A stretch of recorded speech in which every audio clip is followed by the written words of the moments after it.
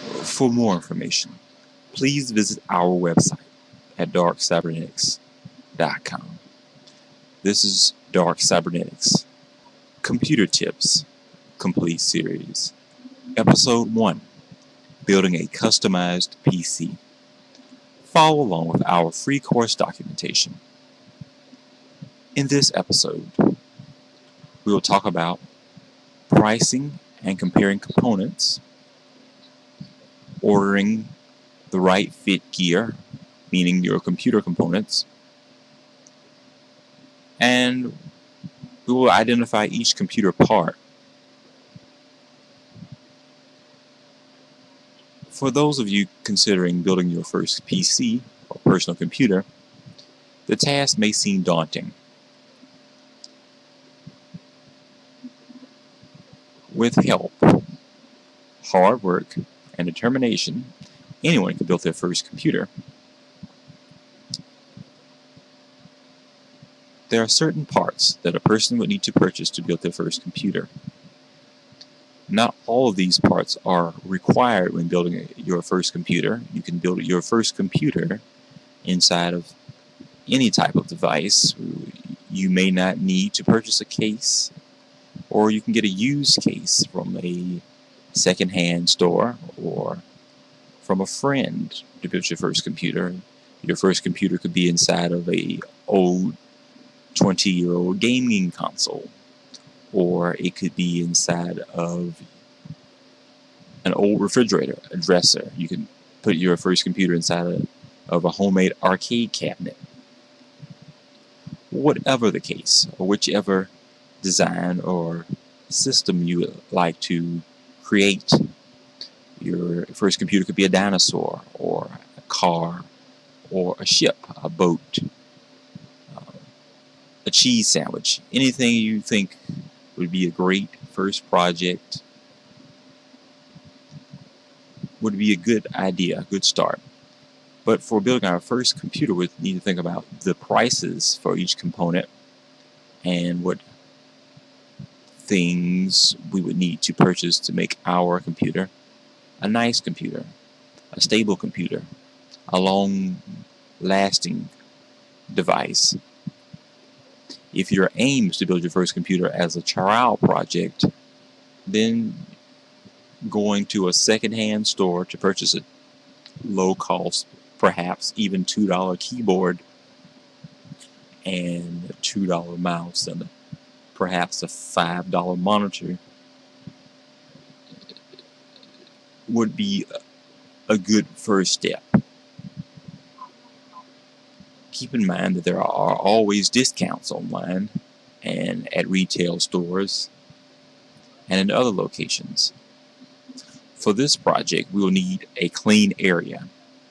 When I mean clean area, we need an area where there is no liquids, there is enough space to fit the ATX case, or where we can find screws if they fall. We need an area where if something drops or if we have to apply force, nothing moves. Some components needed for building our first computer.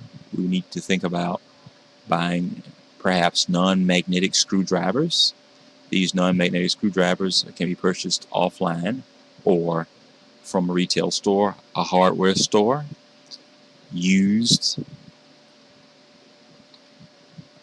We can then think about what type of case we might want for our project, or we could head to the hardware store or anywhere else to purchase the components we would need for this first project. A good step when building a computer is to have a decent plan for your project. Every project should start with a decent plan, a well-formulated idea, and a steady follow-through.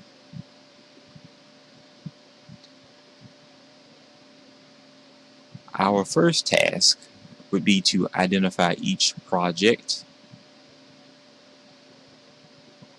If our aim is to install the motherboard first, we need to think about what type of processor we would want first.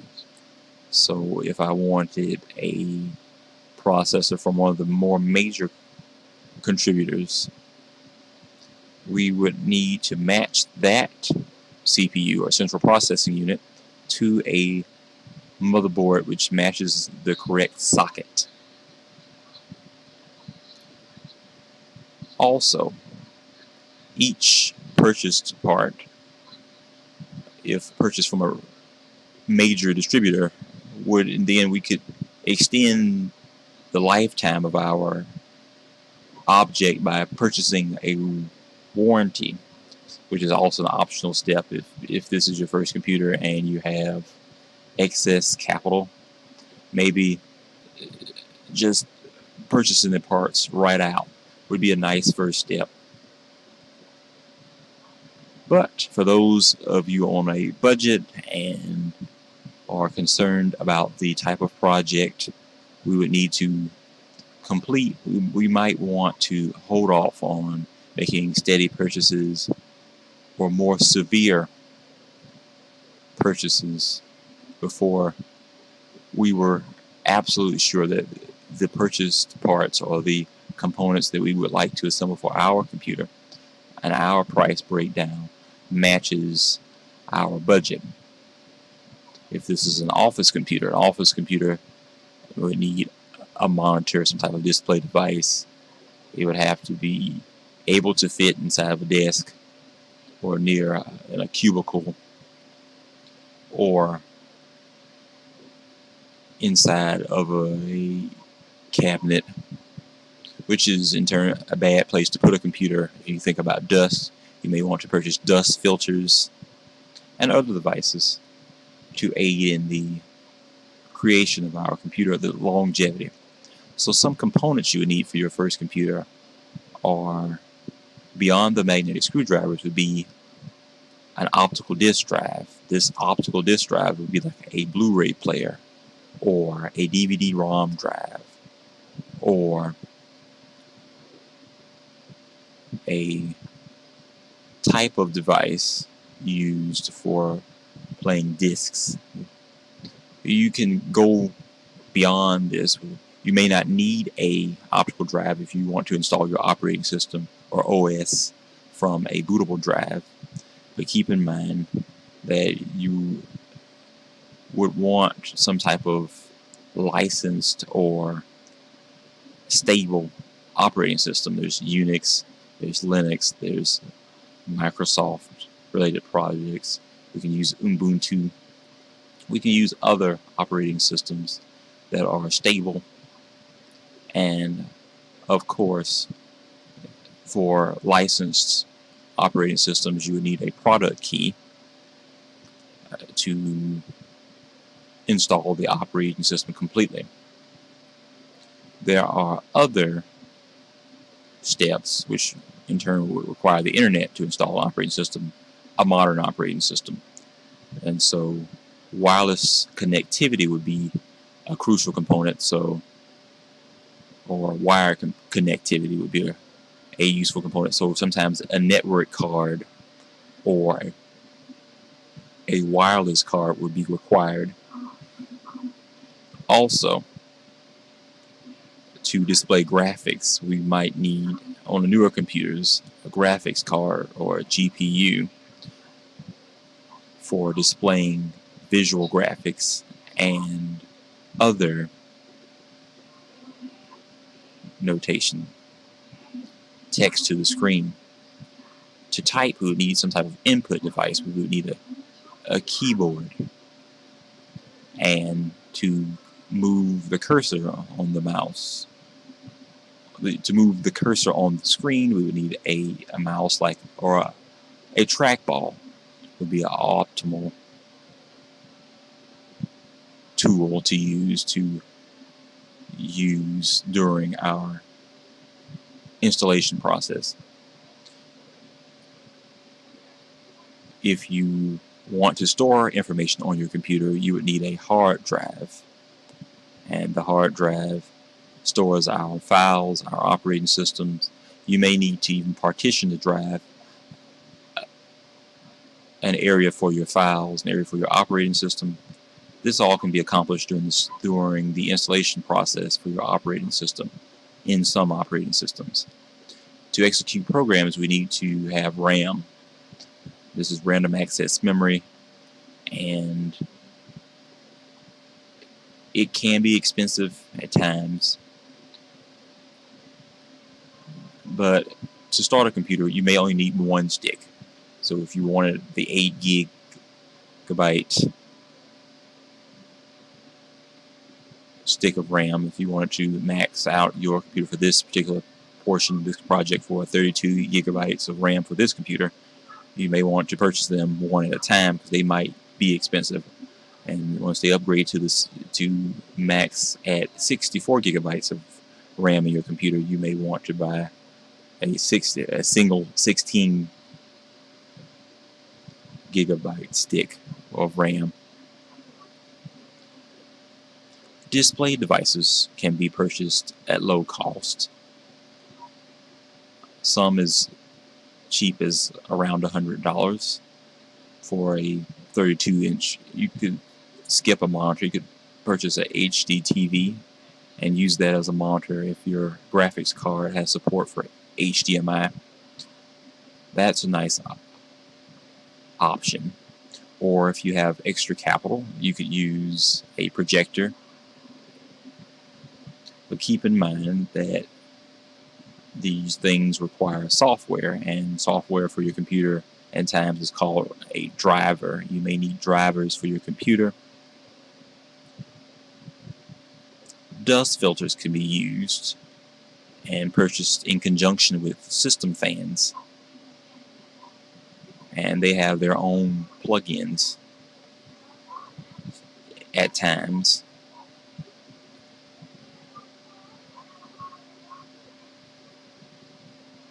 Other needed items would be the power supply. A power supply is needed for different types of computers. Your computer has on the motherboard slots for a 24-pin plug-in and other plug-ins like an 8-pin plug-in up near the processor, near the top, near the back plate. A back plate would come with your purchase of your motherboard, and you would have to seat the back plate inside of your case before you inserted your motherboard. Before you insert your motherboard into your case, you would have to put in the screw mounts and the washers so that your motherboard would be nested between some layer, so that your motherboard is mounted to the backboard. And we have to keep in mind there's cable management, this idea of keeping airflow inside the computer. If you use a traditional cooler, you can always upgrade to a water cooler, which in turn may be expensive, and water coolers may need to be replaced over so many years of use. But it would make your computer quieter, and that is often a good option if you are worried about noise or if you like to work in a quiet area. Your graphics card has sometimes 4-pin, sometimes 6-pin, other times 2 8-pin connectors. If you have a power supply, which is needed for your computer, you would need to purchase a power supply that supports your graphics card. Without a graphics card that is decent, we may have lackluster performance on videos. If it was a gaming computer, you may have a poor gaming experience, which would be a bad first experience for your own computer. From online searches and scouting retail stores, we can break down prices for each component into 2 categories. low profile, and high quality. For headphones, we have seen from online scouting that they can be purchased between $1 to $10, and for high-end, higher quality sound and audio for $300. For low quality, for motherboards or standard edition, not to say that all motherboards are low and they're high, but there are many cases and there are full-size motherboards, and they can be purchased for somewhere between $50 to $99 for the standard or low. And there are higher quality boards for, mind you, that match the processor, somewhere around $400 to maybe $500, nearly around $500 after taxes. Graphics cards can be purchased, low profile ones can be purchased somewhere around $25 to $70. These could be low profile. They could even be considered used cards for last year's model, maybe purchased for $70, or the year before last model. It's not the latest technology, but it would get the job done for building our first computer. And our workstation cards, or high quality cards, or can be purchased somewhere around $1,500. For full-size cases, we can purchase them online somewhere between $15 to $25, $15 to $45.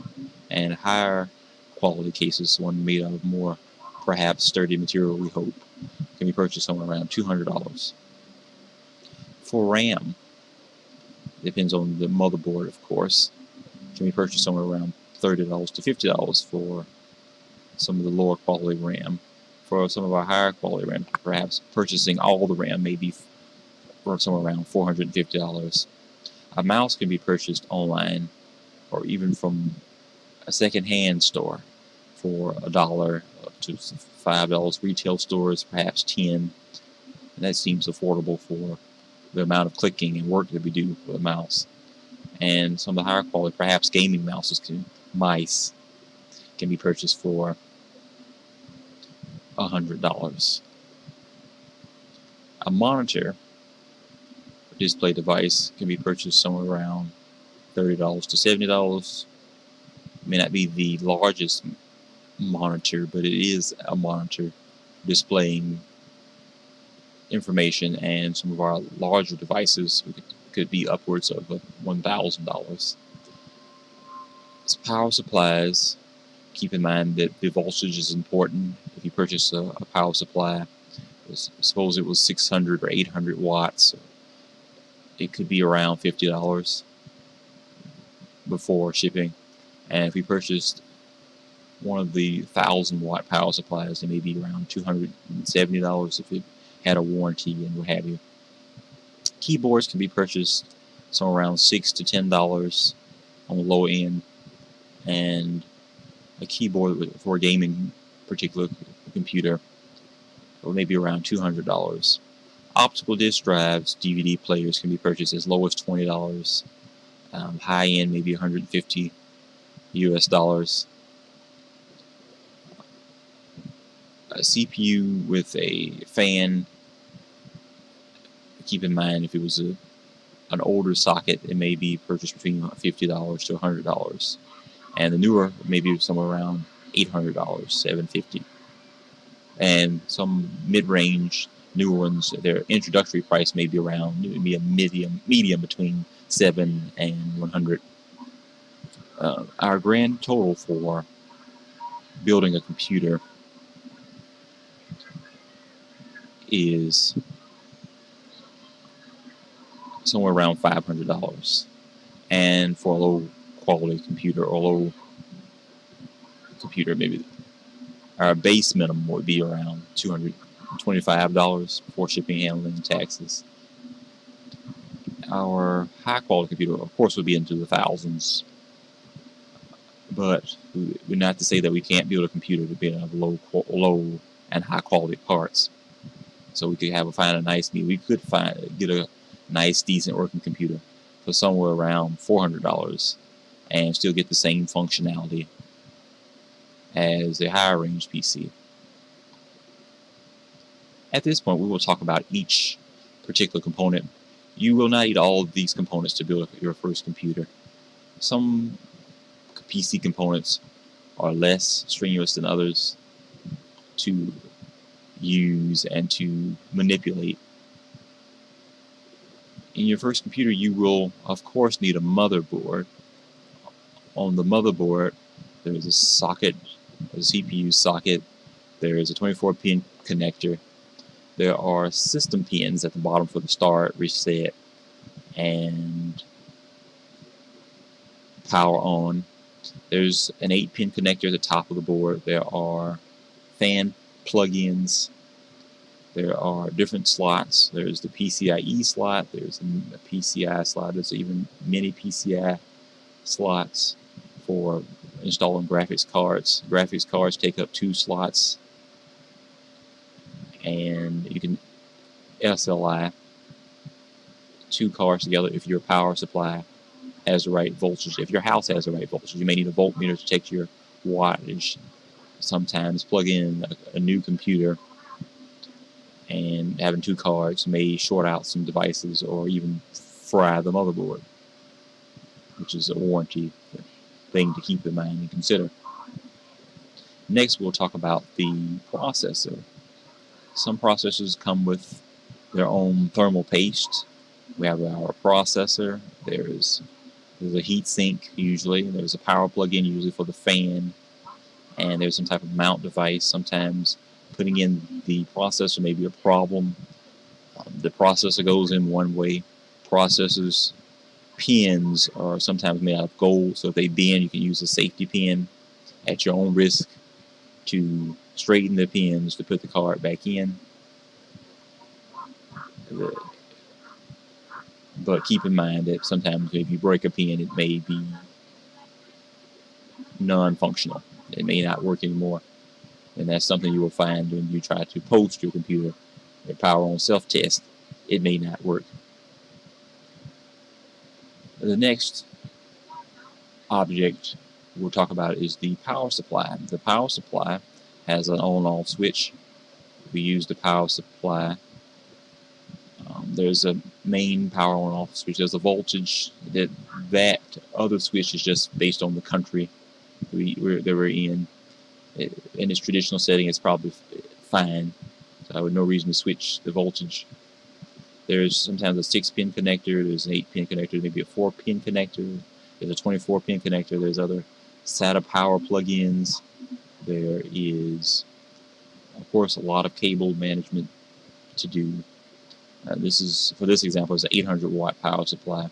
There may be extra plugins. You may need to purchase extra additional plug-in converters for your power supply. If you purchase a power supply and there is not enough plug-ins for your extra fans, you may need to order those in addition to the starting prices. And so, of course, your price may go up if you bought the larger case or you bought the more expensive power supply or more expensive processor. The next item we'll talk about is a hard drive. For storing our operating system, there's usually a power plug-in, and there's a SATA plug-in for our computer. Of course, these are dependent. You may have an older computer with IDE, or if you have a standard solid-state drive or SSD drive, it has a similar setup. And keep in mind your case has screws. Some cases have a tray which your hard drive sits on, and you slide it in, slide it out, and you screw the motherboard plugins and hard drive into a certain slot on your computer. The next item we will talk about is the case itself. The front side of the case, we can see that there is a power supply, there's a reset button, there's a hard drive light, there are drive slots which are removable on some cases. This is a tower case. There may be a a fan on the outside. There's a back plate with holes in it on the back, and they may have a table mount, rubber stoppers so the case will not slide. On the back side of the case, a better picture, we can think about our back plate being placed in. There may be audio plugins, and there is an Ethernet plug-in, and there may be several USB plugins. Even for the top, there may be an old plug-in for a traditional mouse. You may have a USB mouse now. The graphics card may take up 2 slots in the back.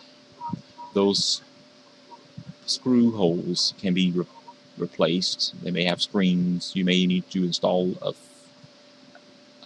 dust filter, maybe not in the back, but in the front, when the intake fans. For the intake fans, our power supply has a switch for on and off, and we have our wireless card, which is PCI for this particular PC, which can be removed and resocketed into any slot where it would fit.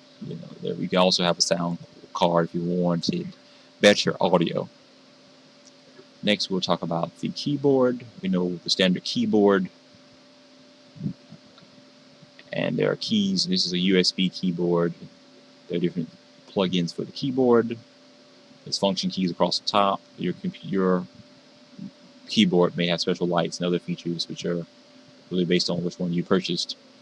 Our mouse or trackball has 3 buttons, and we can see that there's a similarity between the trackball mouse and the regular USB mouse. Next, we'll talk about the graphics card. Graphics cards, this is a PCIe card, and this one has HDMI plugins. You may need the traditional DVI plugins, or you may have an 8-pin connector. This one needs 2 8-pin connectors, which, keep in mind, cable management is important. You may need a headphone, so we can see that this one has a microphone headset, so we can listen to audio and check to see if our sound works. You would need a bootable operating system and a working product key. You would need an optical disk drive. There's a light for that. And there's screw holes and plug-ins. There's a disk tray, and we can tell which type we have when looking at the front. There's a eject button. Our display devices, we have a monitor. There's an on and off button. This one's has HDMI. And we can look over our computer. Before we would need things like RAM, of course. They would come in twin pairs. We could purchase, and keep in mind when you purchase RAM, buy the same RAM for if you purchase a certain brand, buy that brand. All of those sticks the same, because you could perhaps get a discount, or if something breaks, it would be hard to replace that product, because as we know, the market changes, and if you buy 2 sticks, if one dies, you're okay. You just replace it, and we are okay and we're ready to go.